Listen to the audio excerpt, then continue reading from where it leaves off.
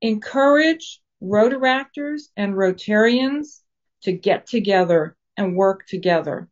There's something called reverse mentoring. Reverse mentoring means that, I recognize where I am retired, and I know a lot of stuff about my career. And I could really be helpful to somebody who is interested in learning from me. But I also recognize that Rotaractors and young professionals know a lot of things that I don't.